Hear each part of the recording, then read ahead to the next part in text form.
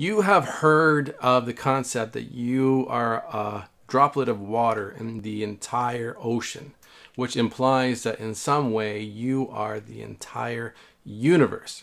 So let me explain to you a little bit about what that means, but how it also might be true. At the core of all existence, at the very minute level, the smallest that we can perceive, the world is made up of small, tiny waves of energy.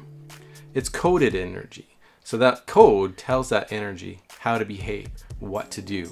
And mixed in with all the other vastness of waves of energy, it creates the reality that you live in. It creates the entire universe. Black holes and other galaxies, gases, comets, asteroids, star systems, planets.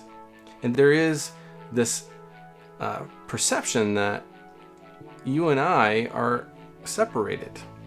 There is space between you and me, and that there is space between me and this wall. But in reality, even when we expand and look at the entire universe itself, there is not 1 inch, there is not one microscopic space that's not filled with some form of vibration of information. Between you and me, and between me and this wall, there is a vibration. In fact, it's not just a vibration that's flowing in one direction.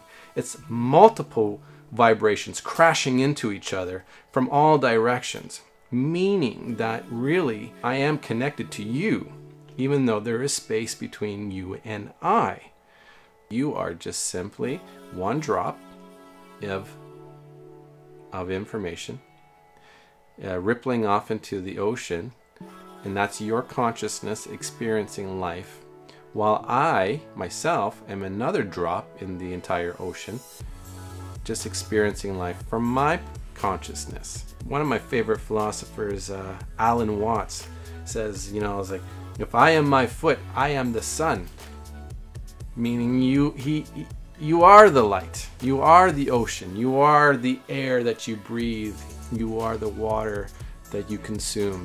And it's something that I think about all day long. From morning until I go to bed, it's just a whole day of mindfulness. And that's what this all is a really, really deep concept of your reality through mindfulness.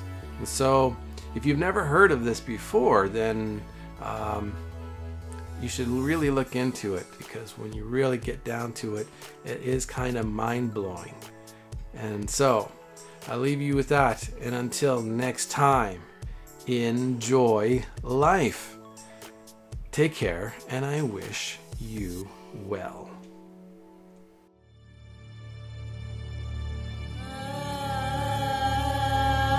Thank you for watching.